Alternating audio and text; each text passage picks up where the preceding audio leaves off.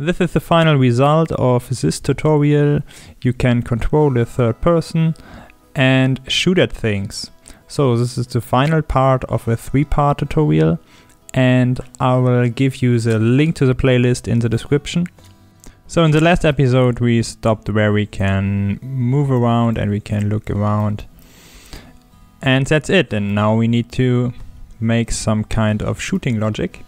And therefore we create a new image in our canvas and choose some kind of sprite. If you have downloaded these packages, asset packages for the input, you will get some kind of outline or something, and we can use this for our purposes. So we will set the color to red, and now we see some kind of a circle. Make it a little bit smaller, like 50-50, and we will add an outline to it that's also red to make it a little bit bigger. So you can use your own crosshair, but that's my crosshair. Okay, let's go to the player and to the script we have started to write the last time. So the first thing we want to add is some kind of an shooting animation, and therefore we check if the button is pressed, and then we will include the shooting logic. The player controller has a method called setArsenal, and you can pass a string to it, for example rifle, and this will equip the player with a rifle. And actions attack to start the animation for the attack. Okay, as soon as we click the button, the rifle is equipped. So one thing I wanted to change is we set the rifle directly on start, so the rifle is directly in the player's hand. And we want to have some kind of a shooting animation. And therefore we have to set this complete code block in the else case, because when we have a look at these methods, you will see that aiming is set to false, and you need to be in the aiming state.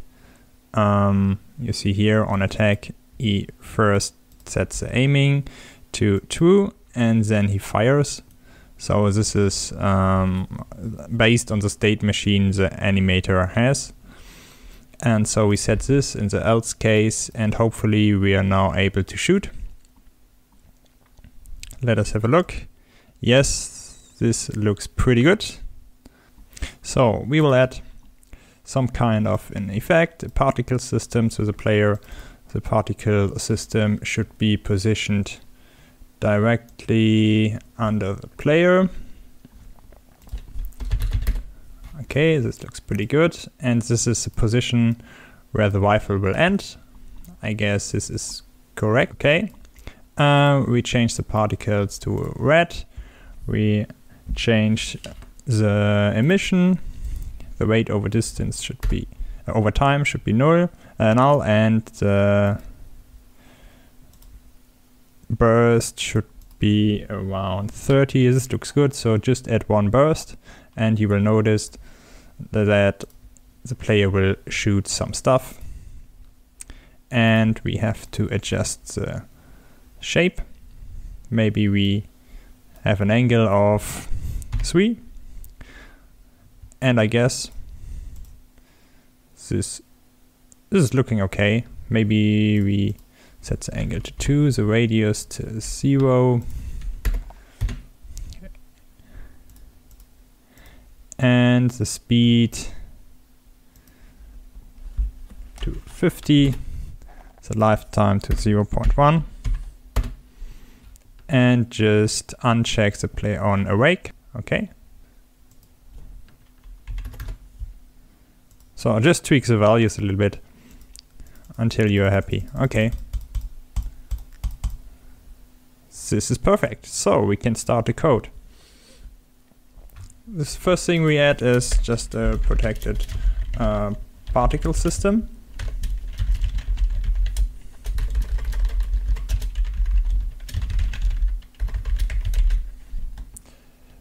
and we get the reference with get component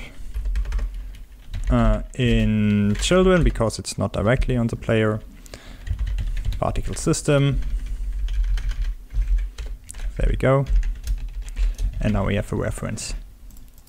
Okay, as soon as we press a button, the action text should be played, and we need some kind of cooldown because the shoot rate shouldn't be 100 shoots per second. Maybe we decrease it a little bit and have some kind of a cooldown. So protected, float, cooldown.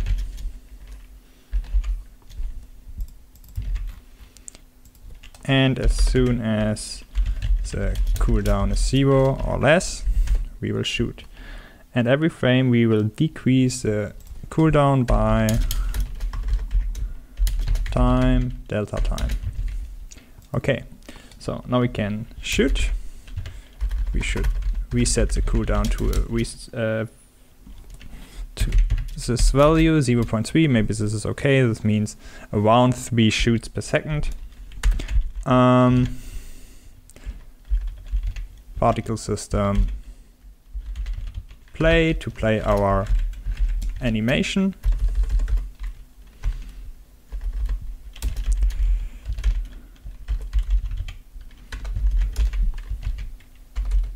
And now we are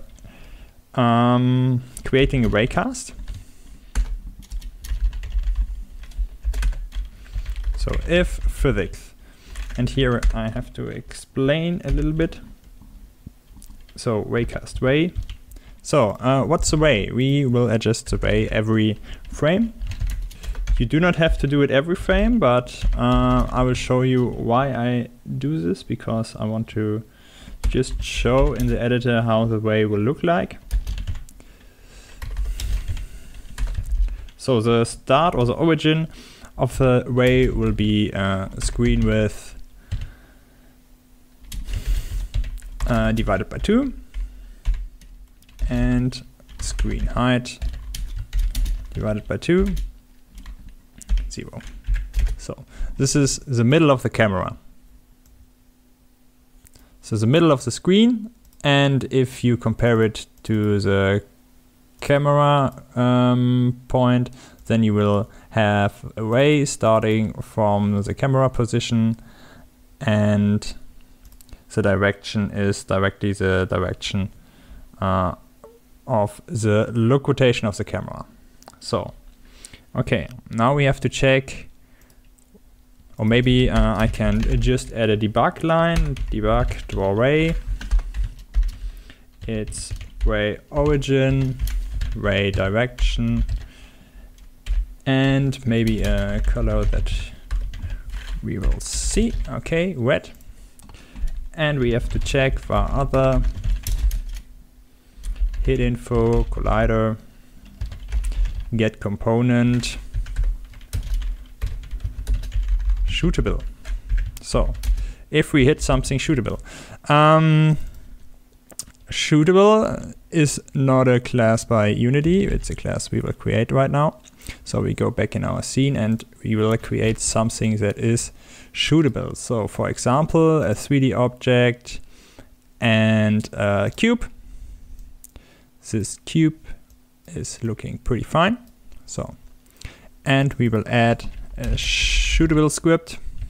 The script is just empty. It's just an empty script that you can create just to tag it as shootable. The cube should be anywhere in the scene. It should have a rigid body with a mass. The mass is depending on the weight, so I will set it to 0.1. I think this is a good value for it. Maybe I change the color, and then we can continue. So create a material, make the material blue, and drag and drop it on this cube. And replicate the cube. And now you see the shootable is known in our code. And if we hit something shootable, then other is not null anymore, because then it's bound to the actual object. So we start to cast away from our camera anywhere in the scene, and if this is a shootable thing, then we can get a component rigid body. You saw it, I added it on the editor. It's very important, because then you have one method called add force, add position.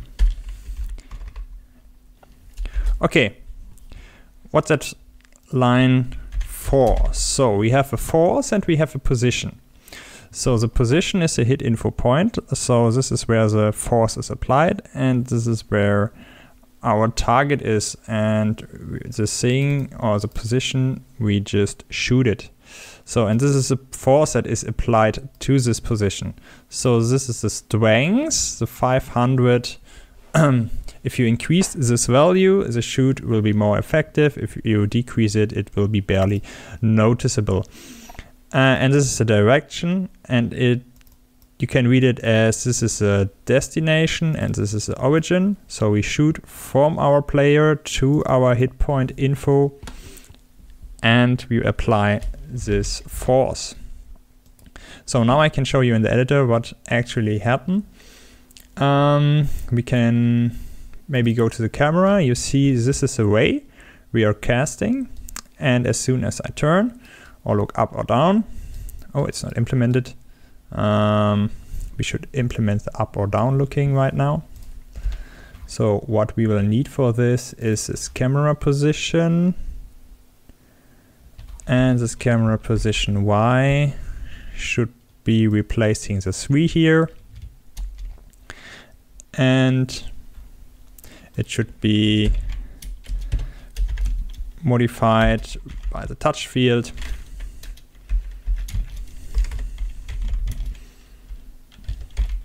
Touch distance Y times the speed. Okay. Let's try this. Okay, it's working. You see the ray changes the direction. It's exactly the same direction as this blue arrow here. But we can go really high or really deep. We should clamp this by just using a function of a math class called math clamp. You can clamp a value between 2 values, and these 2 values could be 0, 5. You can't go deeper than the ground, and you can't go higher than 5. We shouldn't add it. Just clamp this here. So the complete value should be clamped and not just the clamped value added to the position. Okay, it's hard in this direction. If I go down, it goes up. If I go up, it goes down. So we will change this. Just change the plus, type a minus, and oh, that's better. Okay, here is our stack of cubes, and we can shoot the stack. So that's it for today. We achieved everything we wanted. We can shoot, we can look, and this is a good starting point to create games like Fortnite. And yeah, try it by yourself. If you come this far like I did here, it's a hell lot of fun just shooting all the things. And yeah, request any other tutorials, just leave a comment, say I want to see this or that, and then I can make a video.